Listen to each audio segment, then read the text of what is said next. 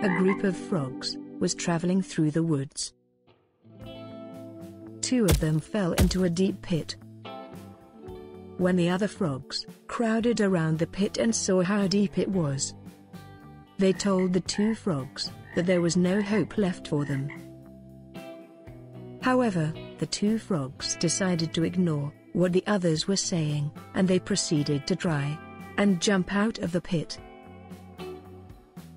Despite their efforts, the group of frogs at the top of the pit was still saying that they should just give up, that they would never make it out.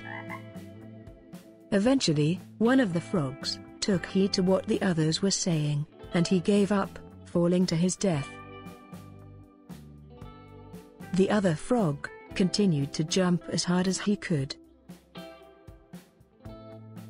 Again, the crowd of frogs yelled at him to stop the pain and just die. He jumped even harder and finally made it out. When he got out, the other frogs said, "Did you not hear us?" The frog explained to them that he was deaf. He thought they were encouraging him the entire time.